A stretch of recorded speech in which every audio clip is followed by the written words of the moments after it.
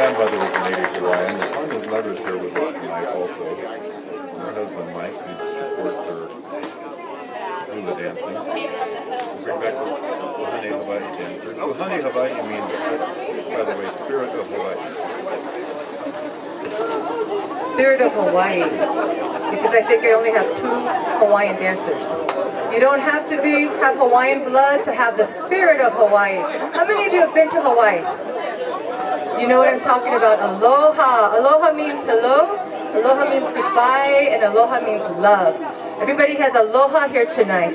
So we're going to do a dance called Ipo Le Momi, which they're going to be using Hawaiian implements. The pu'ili, which is a bamboo stick. Go ahead and hit it. And this is a love story. Ipo Le Momi.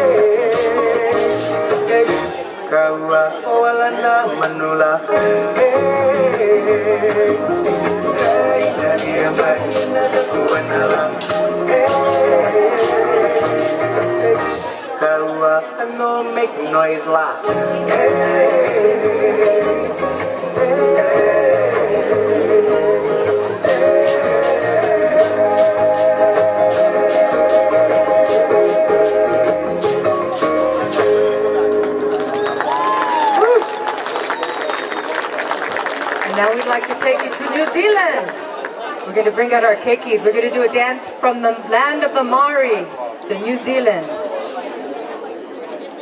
They like to have a lot of warrior dances and playful dances. We'll be doing a dance of the 7 canoes. Go ahead and move them up more towards the tiki torches, but not too close to the tiki torches.